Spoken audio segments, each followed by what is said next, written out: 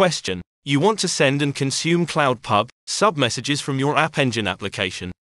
The Cloud Pub sub API is currently disabled. You will use a service account to authenticate your application to the API. You want to make sure your application can use Cloud Pub sub. What should you do? Option A. Enable the Cloud Pub sub API in the API library on the GCP console. Option B. Rely on the automatic enablement of the Cloud Pub sub API when the service account accesses it.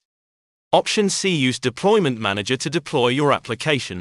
Rely on the automatic enablement of all APIs used by the application being deployed. Option D. Grant the App Engine default service account the role of Cloud Pub sub-admin.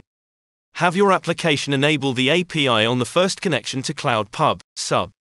Now take 10 seconds to think about the answer.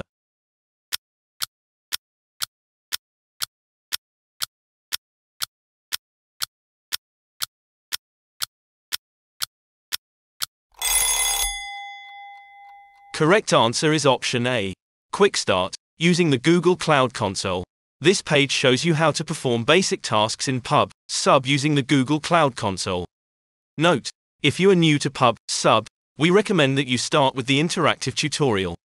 Before you begin, set up a Cloud Console project. Set up a project. Click to create or select a project. Enable the Pub sub API for that project. You can view and manage these resources at any time in the Cloud Console. Install and initialize the Cloud SDK. Note: you can run the G-Cloud tool in the Cloud Console without installing the Cloud SDK.